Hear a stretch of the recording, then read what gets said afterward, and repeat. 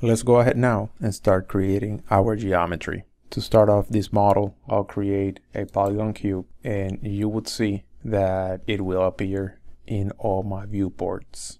I'm going to start scaling that up so that it roughly matches the body of the card. Because the geometry may get on the way, you may want to press number 4 on each viewport so that you can actually have access to the wireframe. When modeling, it's a good idea to start with the biggest object. So we're going to go ahead and start with this particular area here.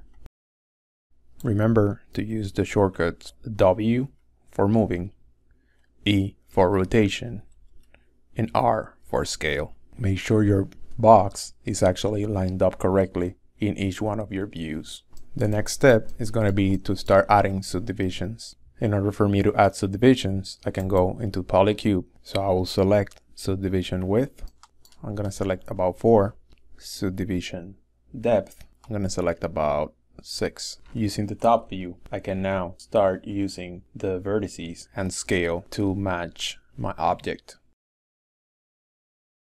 I can click and drag to select vertices and then scale them down slightly.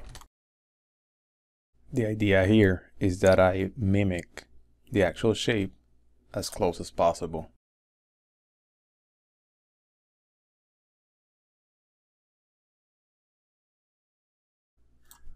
Now, going to my side view, go ahead and move these points around so that they resemble the actual shape I'm going for.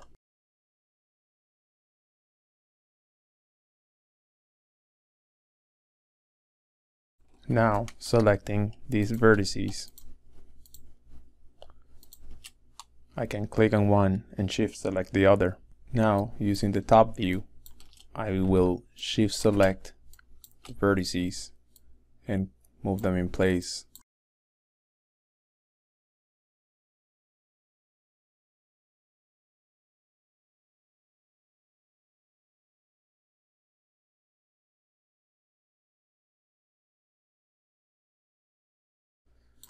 One thing to keep in mind is not to overstretch your polygons, and always know when more geometry might be needed.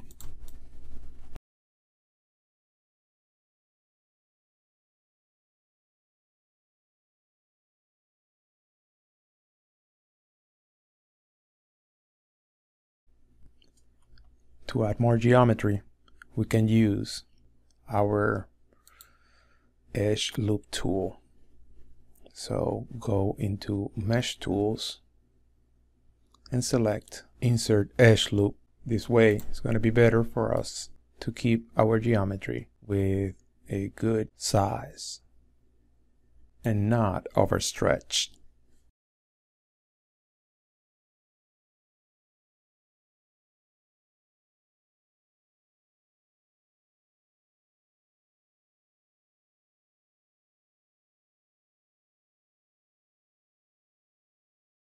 Now I'll select the faces at the very top. Make sure that no additional faces in the other side of your object have been selected.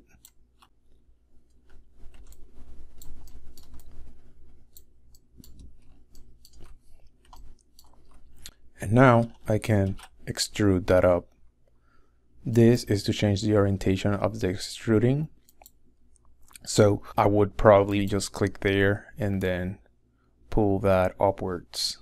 Actually, I'm gonna go back and select all these faces as well. By selecting all these faces, I'm now gonna go ahead and extrude. When you're extruding, just press here so that the extrusion is uniform. Make them a little higher up, and then repeat the process of moving around your vertices so they match your reference.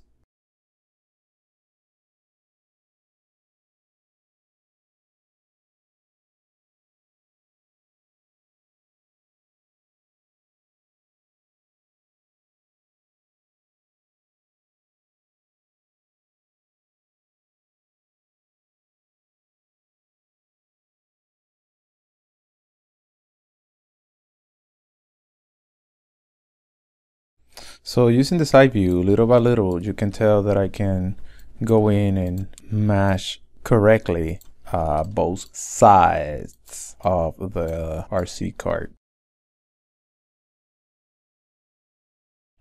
I'm just gonna click away. So the number 3 will allow me to get a smooth version of the polish that I just created.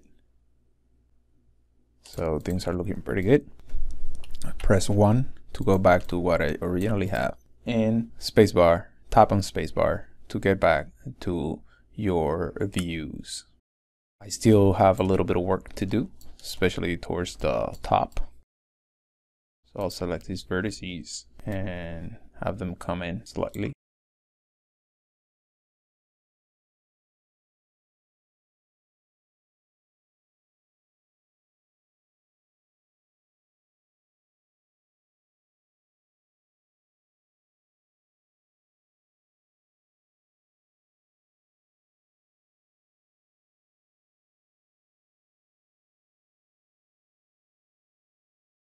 At this point, I'm gonna go ahead now and create the shell. This will require for me to delete all the bottom pieces. So I'll go into face, select each one of them.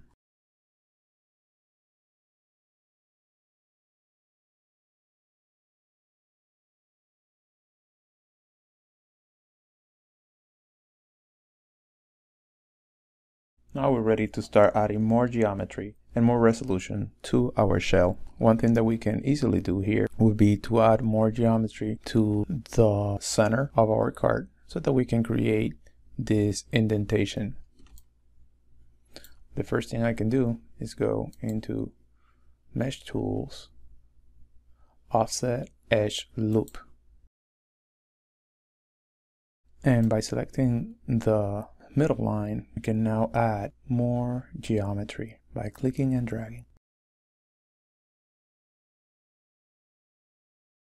Do not worry if your card isn't completely symmetrical at this point. We can always fix that later. The most important thing now is for you to place the points as best as you can within the actual geometry. Place the vertices to your references.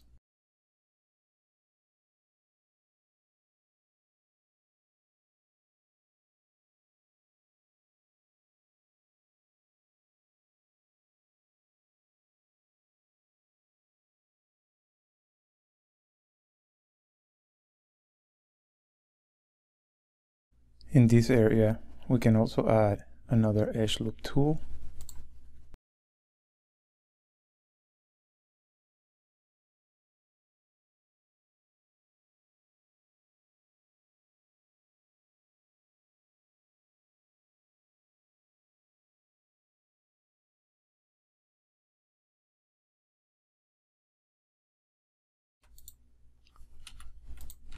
And if we press number 3, we can see where we at with our model. Slowly but surely, we're getting there.